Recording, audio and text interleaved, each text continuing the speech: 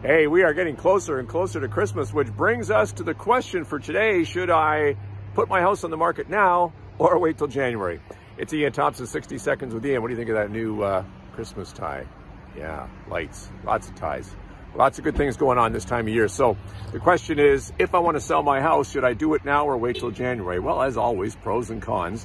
Remember, if there's buyers out there who are saying to Santa, you know what, we're busy, we're not shopping, we want to buy a house now, that's a good reason to get your home on the market.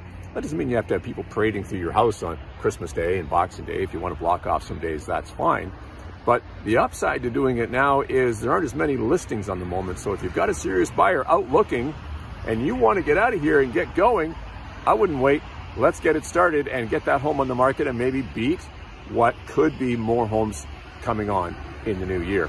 Hey, if you like 60 Seconds with Ian, go to my YouTube channel and subscribe. That way you'll be notified every time a new video comes online. And if you'd like to book an appointment about selling your home or buying a home or just chatting about real estate, just hit the button below. I like to do that. Okay? Have a good day.